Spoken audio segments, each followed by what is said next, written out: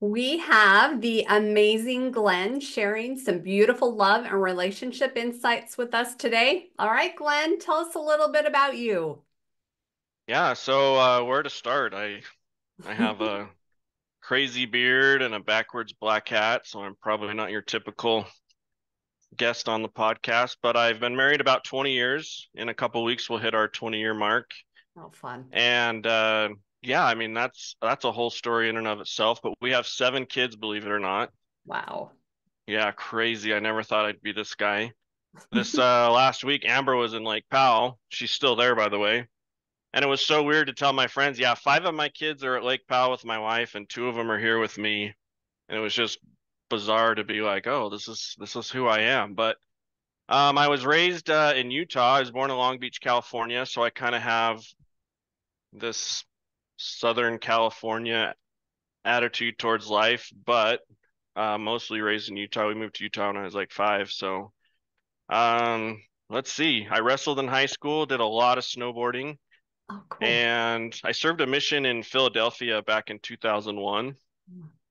And for like an English speaking elder, I served in the inner city most of my mission, which was really rare, but I just handled pressure and weird situations really well and just kind of had a carefree attitude towards really hard situations and built a lot of trust there.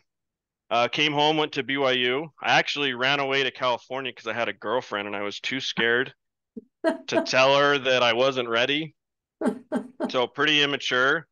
Didn't even like say hi or bye. It was just like I gotta go. But I did graduate from BYU, and that's a pretty fun story too. But I've had all kinds of jobs. I think my wife wondered when is he ever gonna grow up, and she probably still does. But I started coaching in 2008, Awesome. and Mhm. I've probably had a little over. I'm probably getting close to like 4,000 one-on-one clients, which is really crazy to say. That's awesome. And yeah, most of those were in the business space. Okay. So in 2017, I won a fitness contest with bodybuilding.com, kind of a before and after dad bod. Mm, And out of like 60,000 people, I was the overall winner. They paid me 100 grand. wow. And that kind of made a shift in my life where people were coming to me organically, like, how did you do this? Yeah. Because I was working 3 jobs and messing up my life in other ways just because I was so busy and had this badge of just trying to get stuff done. But Mm, nonetheless, so by 2018, I'll keep this pretty short, even though it's getting long, but I think it gives everything context. But by 2018, my wife's like, when are you going to quit some of your jobs? Because I had 3 jobs still. mm, And then I was helping people for free with their health. So mhm, 2018, I started charging for the advice I was giving, and lo and behold, people started getting results. And it mm. was crazy. It's all of a sudden had value. So in 2019-ish, my wife and Minda Pacheco, do you know Minda? I do. Yeah. Remember Minda? Yeah. They were like, you need to go to the life coach school. And I was like, no, that's not for me. And they're like, no, you should and you need to. And so I ended up certifying with Brooke through the life coach school, kind of Awesome. expanded Hmm. my life and business from there. Hmm. And as far as the business goes, I love coaching men whose wives have had a transformation through therapy, coaching, or just personal development. I love With that. this, yeah, with this sense that it can create some disconnect or distance in the relationship when the wife is doing some work and Hmm. it feels like or looks like or seems like the husband isn't coming along for the ride. Mm, And and so the little narrative that I give is that women who are doing their work, and there's lots of men out there doing their work too, right? hmm. Um, so it's not a one-sided coin, but women are out deep sea diving. They're living this like crazy adventurous life. It's a little bit dangerous emotionally and they're petting sharks and playing with dolphins and just having a more expansive experience Uh-huh. with life. And then they look around for their husbands and they're like, where is he? And he's not in the boat, he's not in the water. And they finally see him, he's on the beach, just chilling where he's comfortable. Hmm. and they just want so badly for him to come along and play life by the same set of rules. And so that's who I target. And then of course, probably 70% of my business is still coaching men with businesses. Mm, awesome. Yeah, Awesome. and trying to juggle their health, their relationships, and it's just a lot. Yeah. So, where I'm at right now, though, I had a really bad accident like a year ago, Mm, and that might come out a little bit in the podcast. Um, but yeah, ultimately, I love God. I love serving people, mm. and I can't believe that this is my business and my life. It's really quite full, especially Ah, with 7 kids. It's really crazy. I, I bet that's a lot. And I just love hearing about your experiences and watching you, especially through this accident and how strong and how it's just amazing to see what you have overcome. So thank you. Thank you for Yeah, being here and sharing that. I appreciate it. yeah, and fully transparent. I'm still in the middle of this. Are you? Yeah. Oh yeah, I'm still trying to bounce back, and it's hard because it's like, is this such a shift that I'm supposed to put the pieces of my life back together differently? Like, Mm, is this an opportunity to be something totally different? But then hmm. we always want to go back to what we know, and so there's just this tug and pull of how do I put these pieces back together? And there's very much a lot of living on faith where it's like, Mm, God, just give me one little step to do today, hmm. and really trying to have the faith and confidence just to take that one action. And that's really where I'm at right now. It's pretty crazy. Well, and I love how you're doing that. Hey, just what's the next step? I'm going to do that. Yeah. And If I having, look too far down, it's too much. right, right. Just Yeah, in my own little bubble, let alone when I look at politics, economics, the climate in the world, yeah, what's true and what's not true. And it's a lot right now for me and for everybody else, I'm sure. yeah.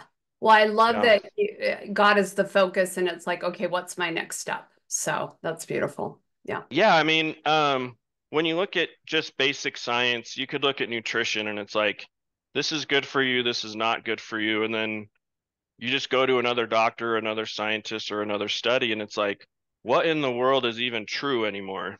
Mm, And so, I was even talking to a gal at the gym today whose son committed suicide a few years ago. And she's like, I think I'm just agnostic right now. And I asked her some questions that are really bold because that's just what I do. And I'm like, well, do you believe in evil and darkness?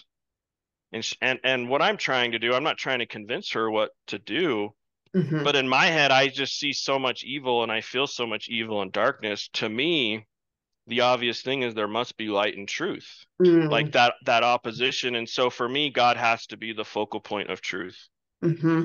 Hmm. And that light, I love that. Yeah. Yeah, Ah, well, beautiful. Well, I've got 5 questions for you. So tell me yeah, first, how do you incorporate love into your business and life, and how does that impact your relationships? good. Yeah, so I think early on, once I got outside of like business and health and nutrition, I realized that people have a lot more going on than, hey, you just need to eat this or do this. Hmm. Like there's reasons as to why we're not taking those actions. And then once you start pulling those layers back, you start to realize we all have some stuff to work on. And then life has a way of exposing new things. But what I realized is if I cared more than my client cared about their own life, then I started taking it on too much. I started worrying about it. I thought too much about what they needed to do. I started to care more than they cared. And I really had to get to a point where I had to turn it back over to God and the Savior. I really had to, because I've always been really good at coming at it from love, meeting men where they are in particular and women. Because Hmm. I talk a lot about of addictions and just crazy situations that people find themselves in. And Hmm. so for me to practice like love in my business in particular, I started to take on this attitude that I felt like I was trying to save people.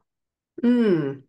And I had a realization one day that it's like, why are you trying to be the savior? Like you're Hmm. not. And I was really humbled by it, to be honest. Like I was just like it just pierced me Hmm. in a way that it was like, why are you carrying this? Like you're doing all the right things, but this piece is not yours to carry.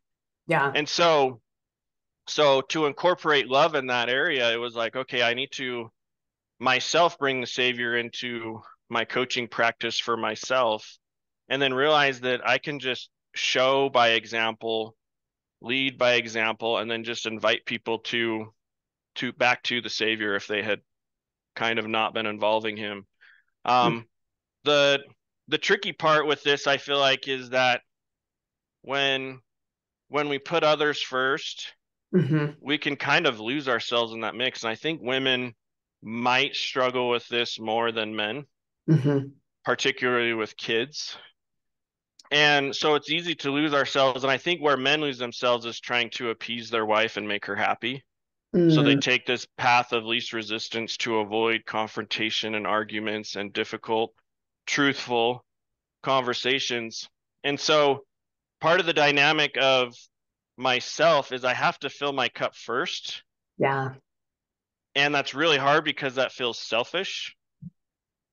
So there's kind of a point in my transformation, and it'll still rear its head a little bit, where I'll say no to everything and everyone because I need to put myself first, but it's at what energy or attitude am I saying no to them with? Mm, Is it like defensiveness, or is it love so I have the capacity to then really spill over? So have you heard of the cup and saucer analogy? tell us. Yeah. Yes. So the idea is you got to fill your cup first. Mm-hmm.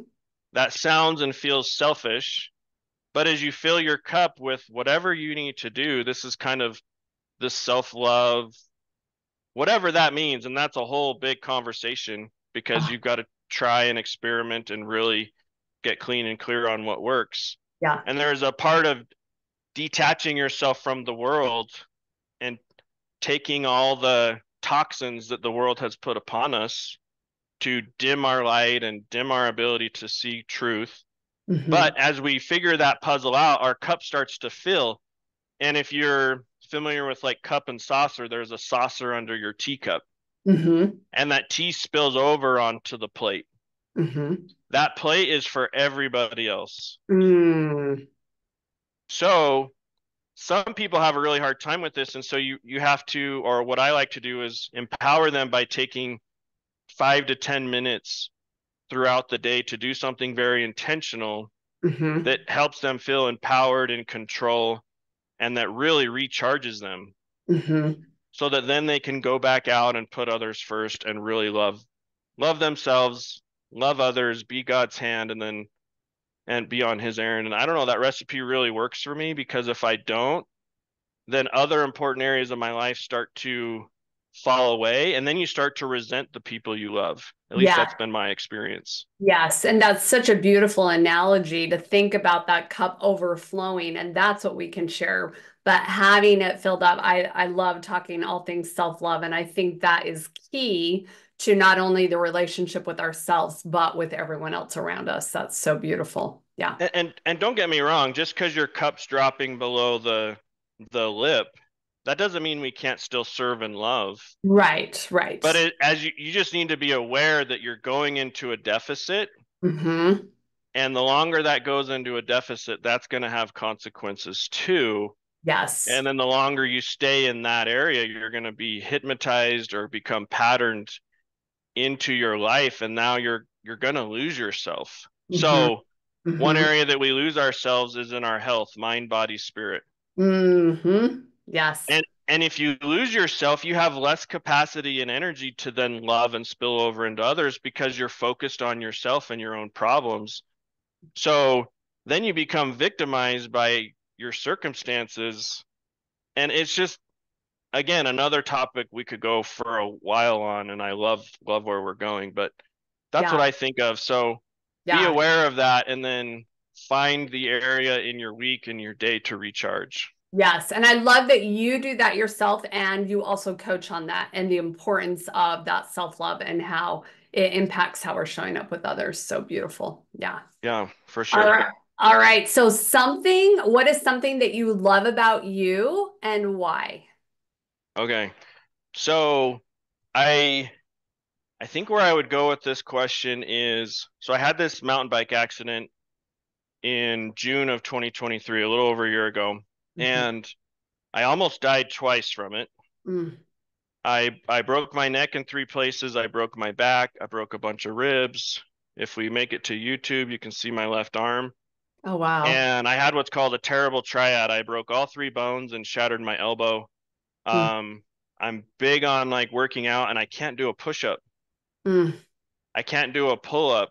Mm. And so the doctors, and I'll get to the reason why I'm sharing this.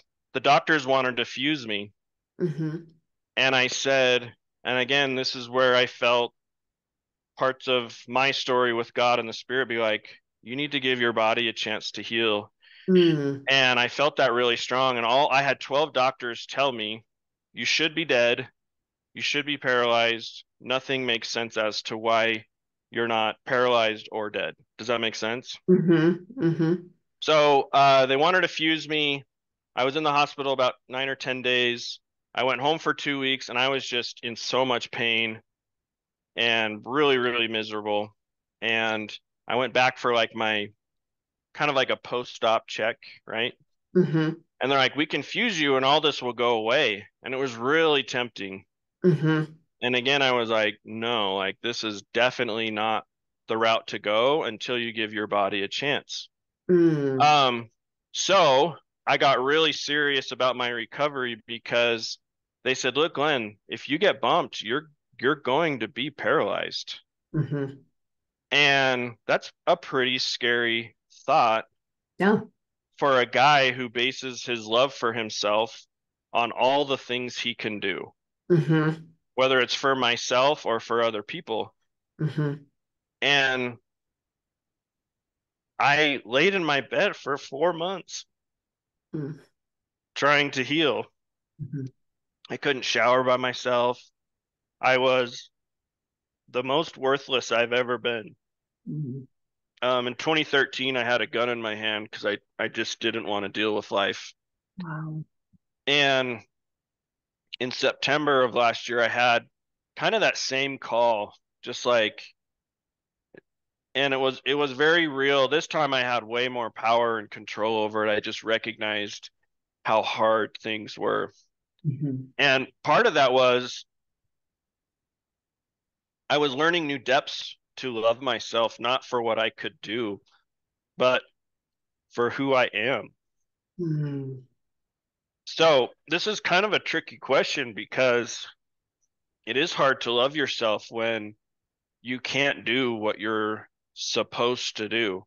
Hmm. So, what's been really wild this year, and I could probably talk to you for like 2 hours of all the miracles that God has provided in my life Hmm. to cover the providing piece of what Glenn is incapable of doing. Hmm. So it's really crazy to have the ability to make money on demand and be successful, Hmm. and then to have all of that gone, have all of your savings gone, having your debt increase, and then to have God be providing. Hmm. It's very humbling, and you have to give up ultimate control of what you think you should have control over. Hmm. So, in answering, this question, I still am kind of having a hard time with it because I'm kind of still in a weird place. But I think what my answer would be is I'm definitely tireless, Hmm. meaning I show up every day and I just give it my best. Um, my whole business is built around the idea of one day, one life, meaning I love that. I have to get extremely present with who I am today. And some days I can't do as much as I did yesterday, but I kind of have this. What I love about myself, to answer your question more directly, is I feel like I have the muscle to endure to the end. Does that make sense? Does. That's beautiful. Hmm. And then the dude side of me says I'm just too dumb to quit. Hmm. Like I'm dumb enough to keep going because nothing makes sense sometimes. Does that make sense? I know Yeah, and that's a yeah, and a I weird don't. way to say it, but it works for me. Yeah, and it's not even a dumb thing. It's like that's pretty amazing and empowering that you're choosing that. Hey, I'm just going to keep going. I'm just going to Yeah. end. That's awesome. Yeah. there's a Japanese form of art called kintsugi. Have you heard of it? I haven't. Uh-uh. I've heard of it before, but last summer it just hit me and it pierced me. And so I've been working on a book for 2 years. This is just like the bane of my existence at this point because it's just like, oh my goodness. But I've learned so much through this. But as of right now, the cover of it is this beautiful kintsugi piece, which is Japanese art where they take a piece of pottery and they intentionally break it. Oh, I think I have heard something about it. And then Yes. putting it back together or something. Yeah, and they intricately put it back together with gold lacquer and flake, Uh-huh. and it is so beautiful. So the principle behind this that really touches me is a lot of men are unbreakable, Mm. and we just do so much out of our life through force, right? Hmm.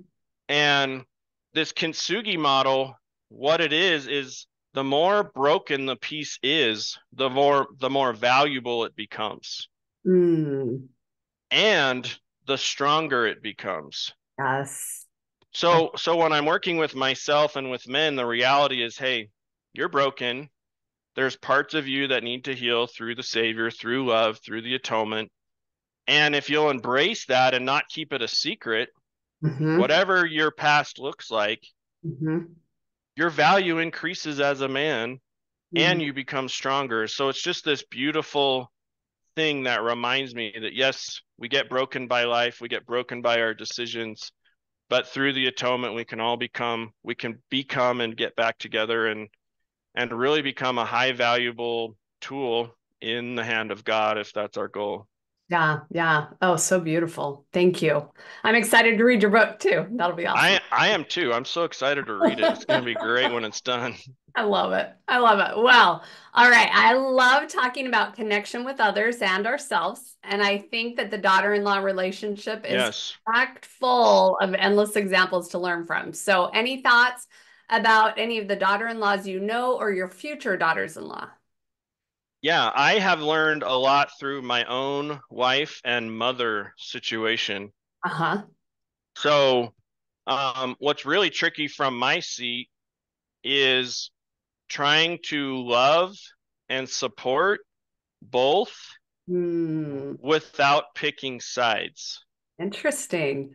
Uh-huh. It's an interesting place to be when you share a bed with one woman and you came out of the womb of another. Yes, that is. Do you Yeah, know what I mean? Like, totally. so Mhm. if you choose either way, you choose wrong. So it's a very fine line to walk. And so what I've learned with that dynamic is a lot. One Uh-huh. one of those pieces is I can compartmentalize my relationships. Okay. So often people want us to choose a side because of what they make that mean, that they're right, the other person's wrong, Mhm. or vice versa. And it just depends on what tools and mindset people are playing with. Mhm. And anyway, I'm trying to keep this really short because this could go on for a while. But what I found is there's a metaphor or analogy I use with my clients, and it's like, are you supposed to be a shoulder or a hammer? Ooh. And what this reminds me to do is whoever I'm talking to ask them to make a choice as to how I'm going to show up for them. Because once I ask them to exercise their choice, I've found that 99.9, I can't even give you one example where they were upset at me. Uh-huh. So my mom comes to me, my wife comes to me, and in my head, I'm thinking shoulder hammer. So what I'm trying to do is get to a place where I'm like, look, do you want me to be a listening ear and a support? Do you want my real opinion? Do you want my advice as a coach? Like, what role do you want me to play? Do you want me to pick up my hammer and get to work and Hmm. help you fix this? Hmm. Or do you want me just to support you without supporting the bad behaviors that I think and believe and that my perceptive sees because of I'm not in this. Yeah. Yeah. Emotionally, I am not in this. Hmm. Yeah. So this recipe and communication has been extremely crucial. So um, because we're connected through the life coach school, we do model work, right? Uh-huh. So if your clients know how to do models, there's a process I call ninja models, where how fast can you interpret what the other person's model is? Hmm. Okay. And you're going to have to take some guesses, Mm-hmm. but in the process, you need to seek to understand, Uh-huh. you need to seek to be understood, and you have to give the benefit of the doubt. Hmm. If you can't do those, then these ninja models are going to be skewed into your perceptions. Mm-hmm. Does that make sense? Another thought I would give is tribal languages. So you have a tribe, your daughter-in-law has a tribe, your mother-in-law has a tribe. And if Uh-huh. you can kind of see what their upbringing was like and how they handle confrontation, attachment styles, like the list of resources is endless out there. But if you're actively trying to love that person Mm-hmm. while maintaining your boundaries and using proper boundaries and Uh-huh. requests and consequences, and you give things enough time and you exercise the atonement in your life and you give up or relinquish control, then I really believe you can make progress. Yeah, yeah. Well, and I love how you, especially as the guy, is like, okay, wait, I've got my wife, I've got my mom here, and that does put you in kind of a tricky situation at times. And even simply to ask that, hey, do you want me to be your shoulder? Do you want me just to listen? Or do you want some help? Do you want some tools, your hammer? Like, what a great analogy to think about when we're in this situation, or any guys listening to this, or even as a daughter-in-law or mother-in-law. Wait a second. What do I need? And can I ask my son or my husband for what I actually need? That's amazing. It's Yeah. it takes a lot of awareness, and you got to realize that, oh, this only affects her and her, and it's like, no, this affects the the dad, the grandpa, whoever he is to you. This Uh-huh. impacts all of the siblings. Mm-hmm. Mm-hmm. People start weaponizing their barbecues and whether their kids can come play with you or not. They Yeah. avoid you because they don't know how to handle the confrontation that you and mom are having. Mm-hmm. And then nobody wants to talk about it. Right. Right. Or, if it's my wife's side of the family, when they do talk about it, it's very explosive. Mm-hmm. And so it's just a very tricky situation. And so at the end of the day, I think it's ironic that we're all learning similar lessons one way or the other, no matter what seat we're in. Yeah. And these tools become very, very powerful. Yes. So Yes. you combine the tools with gospel and truth, and now all of a sudden you have the recipe to use the atonement, to use the love Mm-hmm. for bigger and bigger, magnitudes or something, where it's like, wow, I didn't know love on this capacity. Yes. Yeah. And love feels the best for sure. That's awesome. Yeah. Yeah. All right. Well, is there anything else you'd like to share, and where can our audience go to find out more about you? Yeah. Um, One thought that's a premise to the book is you've never been a man before. Hmm. And some people take this one way or the other. And what I mean by that is whatever you're doing right now, you've never done it before. Hmm. So you've got to have a premise of love and patience as you figure out this new circumstance. So Hmm. right now I have 7 kids. I have teenagers to diapers. Hmm. And it's like I've never done this while being broken, while having this and this and this, whatever the situation is, right? Yeah. Yeah. Um, I this hit me one day because I was struggling with something and I couldn't tell you what, Hmm. but the spirit, my intuition, both reminded me of when me and my dad used to butt heads Hmm. as a teenager. And, you know, we both didn't show up as our best selves. Hmm. But as the father, he would come to me and he would say, Glenn, I've never been a dad before. Hmm. Right. And as a kid, I think we're very quick to forgive, which is a really great quality of children that we Hmm. should all continue to adopt. But it helped me understand that, hey, he's never been a dad, and I was the oldest. I was also the oldest boy.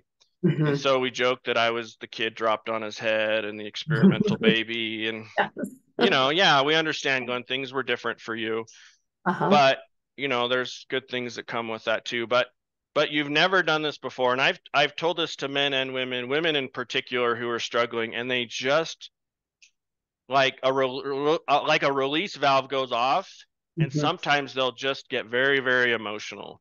Hmm. And I think that's just a place where they're like, wow, it's okay that I'm, Jody Moore yelling at my kids, or Yeah. Leanne having trouble with my daughter-in-laws, Right. or my Right. mother-in-laws. It's like, hey, Uh-huh. you've never had a mother-in-law before who thinks her son is still hers, and, Hmm. you Yeah. know, trying to control her son. Anyway, we're getting into all kinds of assumptions, but that would be one message is, hey, you've never done this before. Yeah. Give yourself some time. Hmm. Um, Clear yourself of all the crap from the world and try to really draw on personal revelation. And I think you'll figure it out. Ah, Um, beautiful. we Yeah. always figure it out. So you Yeah, can we do. find me on Instagram. It's your wingman. Okay. It's your wingman. It's Awesome. your wingman. My clients were calling me their wingman, and so I kind of adopted it a few years ago. It's kind of cheesy, but I like it. That's great. Um, GlennLovelace.com. People can go. That website's geared towards men whose wives have had a transformation. They can schedule a call. Okay. I'm just one-on-one right now. I've had a lot of asks to do group stuff, and I don't know. We'll figure that out eventually, maybe. But Yeah. then the book will come out, and I can share that with you when it's actually published. And Awesome. yeah, I have a podcast, the One Day One Life podcast. People Oh, can check me out. excellent. All right. And I'll put all this in the show notes Yeah, as well. So for perfect. sure. One Okay. thing I would invite people to do, if they do want to connect with me, and they would like my opinion on a particular situation, they can message me and I'll actually record you a podcast Ah. that you can listen to or share with the people that you're struggling with or that you're trying to invite to come along. Uh-huh. Obviously, don't share it with them if you don't agree with what I say, but I'm Uh-huh. here to like totally support people however I can. And that's one way that I've found a little bit of motivation to try to unbiasedly share how they can make some progress. So, Ah, that's awesome. All right. Well, good. All right. Last question. What is your favorite question or quote about love, and how have you used it for yourself and in your relationships? okay. So to give this a little bit of context, um, this quote isn't really my favorite, but I did stumble upon it this week, ironically, and I wasn't really planning on sharing it, but when I looked at, hey, you need a quote for today, I was like, okay, this is one I'm going to use, and it's from Tolstoy. Ironically, it's crazy. But what I thought about this quote is the world teaches us to love things, use people, and worship ourselves. Hmm. At least in my opinion, that's how I see the world. Love Mhm. things, use people, and worship ourselves. And I've had to really flip that on its head and be like, hey, use things, love people, but worship God. Mm. This Mhm. quote is about kindness, and there's two of them. Mhm. They're not really short bangers. They're a couple sentences each. But here it is. The kinder and a more intelligent a person is, the more kindness he can find in other people. Ah. Kindness enriches our life. With kindness, mysterious things becomes clear, difficult things become easy, and dull things become cheerful. Ah. And then he continues, love is real only when a person can sacrifice himself for another person. Only when a person forgets himself for the sake of another and lives for another, only this kind of love can be called true love. And only in this love do we see the blessing and reward of life. This is the foundation of the world. So I brought up the world because there's what the world teaches us, and then there's what God teaches us as the foundation. And I'm just reminded of the two great commandments to love God and to love our neighbors as we love ourselves. Mhm. Love yourself. Yes. Yes. Love yourself and Yes. love your neighbors. And I don't know. I think kindness is one of those things. And I'll say one more thought. I know I'm long-winded, so thanks for being patient with me. But we men get attacked or pointed out that they have this nice guy syndrome, right? Mm, And kindness, I believe, is different than being nice. mm, And I'll just leave it there. I'll leave that as kind of a plot twist where it's like, hey, go spend some time with what's nice and what's kind. And there is very much a difference in those two realms. But Tolstoy, man, I think he nailed it. I think the more intelligent we become and the more kind we become. I had someone cut me off the other day really bad, uh-huh. and I was totally fine. Mm, hmm. Like I'm like, oh, they're totally in a rush to get to school. Like I get it. Yeah, Like, yeah. and I think that inner barometer is a really good gauge, especially for us guys who resort to anger pretty quick Hmm. with our ego and our pride. And Hmm. so even driving can be a good barometer of how do we love ourselves and how do we love others. Oh, so good. I love that. True love and kindness enriches our lives. Something to think about. For sure. Thank you, Glenn, for sharing your love insights with us. Thank you so much. Thank you. Have a good one, y'all. And here's to tireless connection and love.